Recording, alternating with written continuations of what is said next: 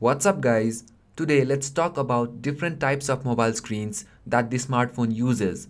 Each manufacturer have their own display technology. For example, Sony uses triluminous display whereas Samsung uses Super AMOLED. So let's go ahead and find some more info about different screen types.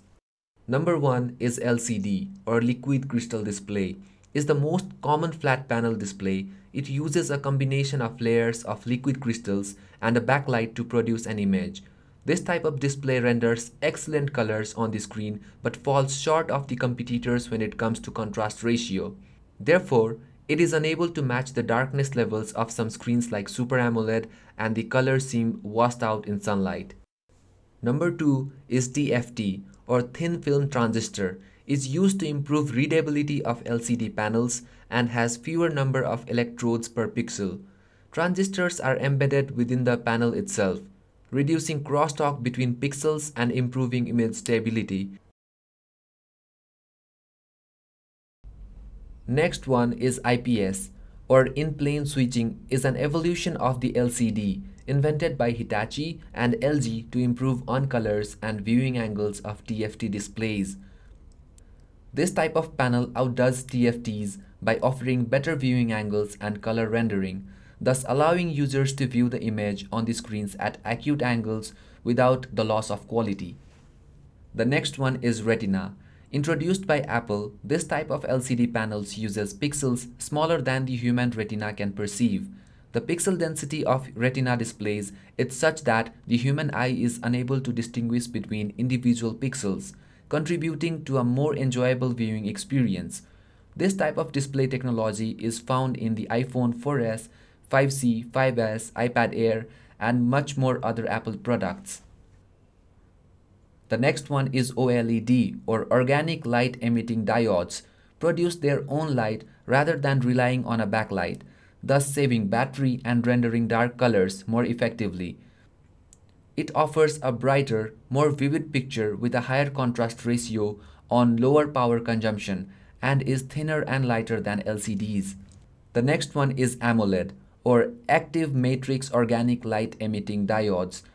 This type of display panel is a spin-off of the OLED screens, wherein all the pixels are connected to the transistors and capacitors, which actively maintain pixel state at all times. This type of screen is cheaper to manufacture and consumes less power than standard OLED screens. The next one is Super AMOLED. Super AMOLED is just Samsung's way of marketing the OLED screens, not a technical term when it comes to display panels.